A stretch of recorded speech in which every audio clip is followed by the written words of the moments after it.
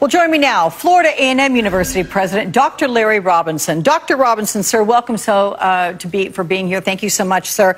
I want to ask you first what the state is of the classes at FAMU, and have you firmed up plans for the fall semester yet?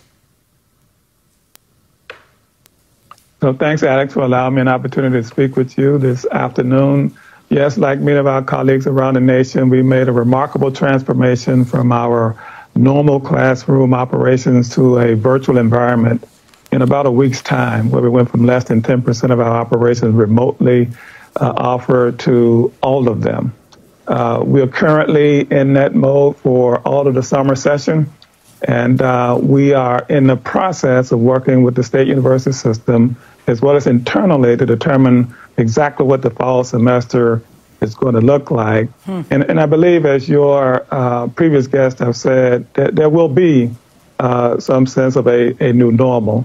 Those details are forthcoming. I just want everyone to know that we're working really, really hard on it internally, and we're pleased to be proud of a state university system that is giving priority to this and is developing a framework for all of us to work in the state of Florida higher education realm. Pretty extraordinary that week you described, the way you had to change. I mean, it must have felt like whiplash there at FAMU. But, Doctor, there is some concern that the HBCUs, some of them, won't make it through this pandemic. How realistic is that, and what could be done to stop that from happening?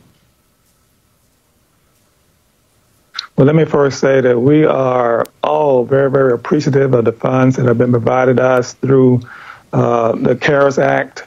Those monies have gone to support students in need and to help offset some of the operational losses that we incurred as a result of refunding things such as residence hall fees, meal plans, etc.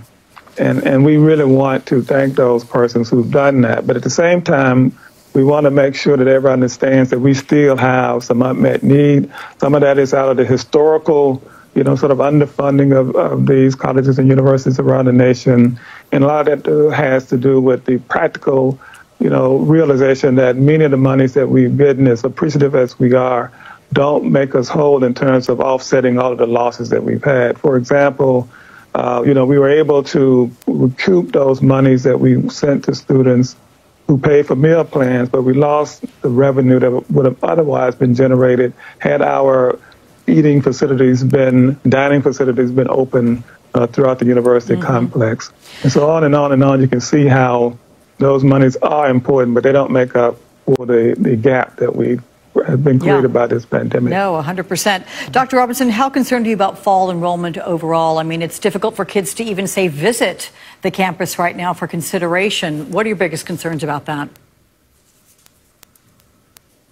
So one of the things that we've done, we not only took our classroom offerings and instruction virtual, pretty much everything else, including we just had a virtual, spring preview. That's a huge event on campus that would have had somewhere between 2,000 and 3,000 students and their parents on campus to talk about the fall semester of 2020 as well as future semesters.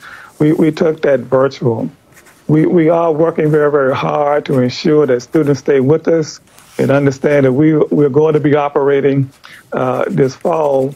However, let me tell you, though, I'm most concerned about the financial impacts that the coronavirus is going to have on these students. With over 33 million families unemployed or having someone in their households unemployed, with the disparities in income that already exist with the demographic that we serve, we're concerned that parents and families who had charted a course for their students to get with us this fall may not be able to afford it.